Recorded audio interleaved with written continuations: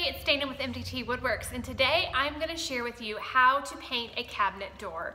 I have been working on a project today, and we are actually transforming a piece of furniture that is in our store, and I wanted to share with you how simple and easy it truly is to use our Dixie Belle Paint products and transform any kind of piece of furniture that you want. So I have here with me today one of the cabinet doors that has not been painted yet. Now I will be honest, when my husband built this, because we build all of our furniture here at MDT, we actually painted this with a gray paint called driftwood, and then we put black wax over it.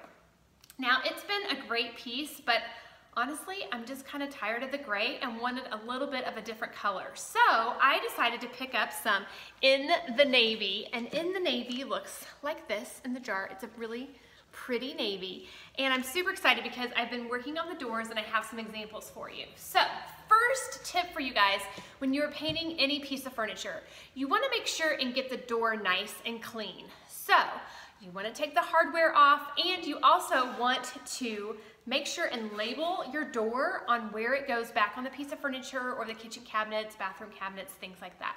So take your hardware off. That's what you're going to do first, and then you're going to make sure and clean the piece. So what do I mean with clean?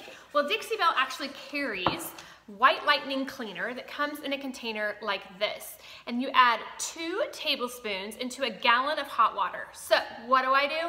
I usually take one of those old milk gallon jugs, put some hot water in it, fill it up, then throw 2 tablespoons and shake it up really good. I then get some of these squirt bottles and I make sure and write white lightning on here so that I know this is not water, this is cleaner, and then I will just directly spray onto my cabinet door and then take a towel to wipe it off. Now, here's a tip for you guys. Once you've cleaned your piece, you're going to want to make sure and come back and rinse with just water to get any of the chemicals off. Now, if you're not able to get a hold of Dixie Belle White Lightning Cleaner, you can actually just get some TSP from any local hardware store, and that will also clean your piece. But you want to make sure you get all the dust and the grime, any kind of oils off of your piece before you put a fresh coat of paint on the piece. So once you've done that, you're ready to paint. You don't have to do any priming, sanding, anything like that. So I'm going to walk you through, and I'm just going to turn my camera down, and you guys are going to see step by step what to do. So this is a really pretty navy. So I've already cleaned my piece, but if I was going to clean it again, I would spray it with my white lightning cleaner, take a rag, wash it off real good, and then I would come back with just a damp rag or cloth of water, rinse it off to make sure I get that clean, and then you're ready to paint. So what did I say to do? Take your hardware off. So I'm gonna actually take my hardware off of this piece.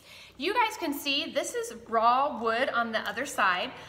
We actually use this piece that the door belongs to in our store to store some of our extra products and tablecloths and things like that. So normally it's not open very often, so I never took the time to paint this side. Now I could totally do it, but for time purposes today, I'm not going to. So if you are interested in purchasing White Lightning Cleaner, I've put the affiliate link in the description here on our YouTube page.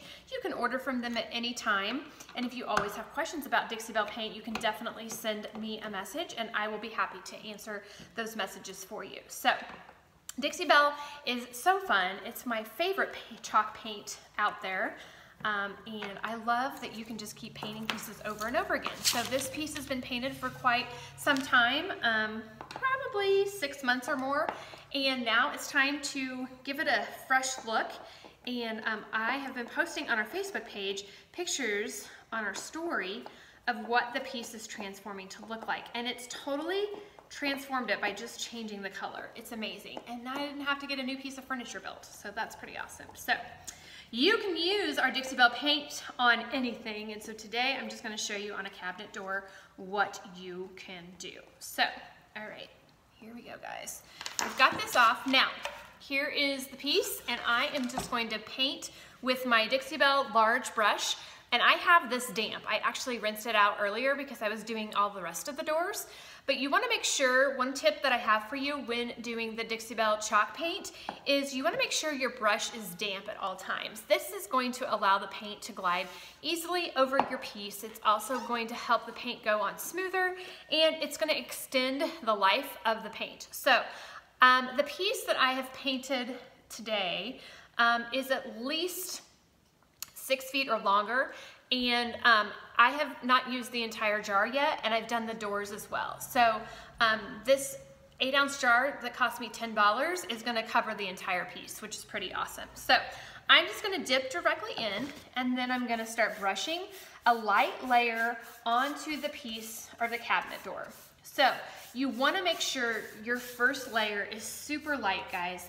One tip for you that I have is make sure the paint goes on really light. You guys can see, I can still see the color underneath, but that's okay. I want the paint to adhere to the board, and I don't want it to be super heavy, kind of like nail polish, because if I put it on like nail polish, guess what?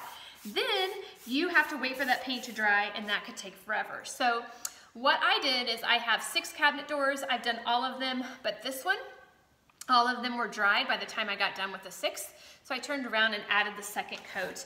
And now I'm ready to put the second coat on one that I'm gonna show you what it looks like in the difference of a comparison here. So hold on one second. I'm gonna get the edges, and then we're just gonna let this dry. Chalk paint dries super, super fast, which is also an amazing perk of the chalk paint. And you guys, if you've never tried our Dixie Belle products, I dare you to try them because you're going to love them.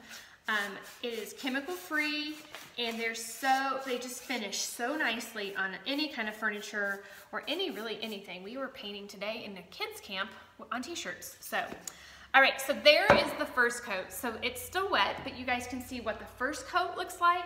And then this is one where I have put 2 coats on. And I'm gonna come back with my third, and this will be my final coat on this one. So same thing, keeping my brush damp, I am just gonna put on my final coat, and then once I get it coated, I'm actually gonna put a brown wax over it to add a little depth to the doors, because the doors are pretty plain Jane, so I wanna add a little texture to them. I am a rustic girl, love being rustic. So I want to make sure and they look good and rustic. So, all right, so we're going to put this third coat on the doors here. And then I'm going to show you what the third coat looks like and show you what the next step would be. So typically when I'm painting a piece of furniture, here's going to be my steps. Step 1, I'm going to clean the piece. Step 2, I'm going to rinse the piece with some water on a damp rag or cloth. Step 3, I'm then gonna put a light coat on my piece all the way over it, and I'm gonna let that dry. Step 4, I'm gonna come back with a second coat and put that on and then let that dry. Typically, I let the second coat dry overnight, and then I come back and see what the paint looks like dried, and then if I wanna add a third, I will add a third. So, just depends on how much coverage you want, and if you plan on distressing the piece or not. So that is kind of that. Once I have made sure the paint is where I like it to be on the piece, then I will begin to do all of the sanding or distressing or anything like that of what I want the piece to have that final look to be like. So I'm gonna get that on there. This is called In the Navy again, if you guys have questions.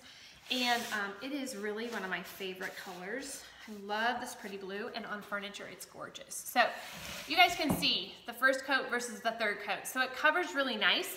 It dries really nice as well. So let me move this over here, and you guys will be able to see what, hold on here, this piece looks like. So I'm done painting now, and I'm ready to give this board a final look. So here is the board in navy, and now I want to add just a little bit of a distressed look to it. Can't talk. And then I'm going to sand it a little bit. So I have some 220 sandpaper that I am just going to go over, turn this down just a bit more, the sides, because I want the sides to look just a little bit distressed. So, and then I'm just going to come over the top real light and sand a little. And then I'm going to put my wax on, put my hardware on, and I'm ready to hang. It's really that simple. So I'm gonna come back and just give this a good dusting to get all the dust particles off. And then basically, I'm ready to do whatever kind of finish I want. Now, let me put a disclaimer on here. You could paint the piece just like this one here and leave it exactly like this. You wouldn't have to do any distressing, you don't have to do any waxing, sanding, anything. If you just like the solid navy, you could totally do that. I'm going for more of the rustic look, so I sanded it and distressed the edges. So it's really up to you. The great thing about Dixie Belle Paint is you do not have to put any kind of finish on it if you don't want to. Once it is hardened in 30 days, it is hard as a rock. It should not chip, it should not peel, none of the above. But today, I'm actually wanting to use one of our waxes, which is this one is our brown wax. It's our best dang wax, and I'm actually using a chip brush, and I'm going to brush over the entire piece. And I'm just gonna come over it pretty heavy, and then I'm gonna take my cotton rag, and I am going to blend it in. So, just adds a little bit more dimension. Like I said, the piece that is out there in our store is solid navy, but I wanted the doors to have a little bit more depth to them, which is why I'm doing a wax. Now our wax comes in several colors. It comes in gray, it comes in brown, it comes in black, it comes in white, and it also comes in clear. So there's lots of options for the waxes. I love the finish of what the wax feels like once the piece has been waxed. So that's one of the things I like about the wax.